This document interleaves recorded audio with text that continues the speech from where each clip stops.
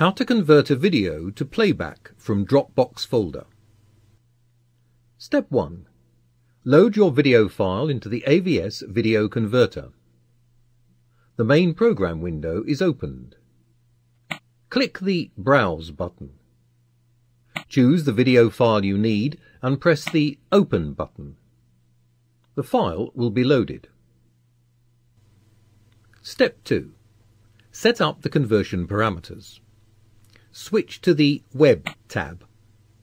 Press the Dropbox button to set the desired output format. Then open the Profile drop-down list and choose one of the available profiles which suits you best. Step 3. Convert your video file. Everything is ready for conversion.